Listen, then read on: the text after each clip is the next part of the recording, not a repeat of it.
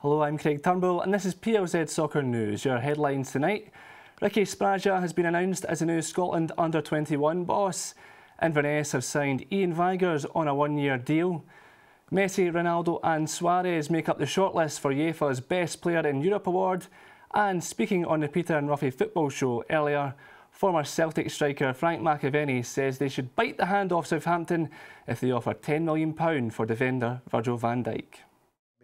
I've been told, let Southampton in with 10 million, which I think's Peter Lawwell should snap my hand if he can get offered that. But I think he's a work in progress. I think he's got capabilities, and I'll say that here, to be one of the top central defenders in Europe. Yeah. And I really do believe that. For more on all these stories, head to plzsoccer.com or click on the link.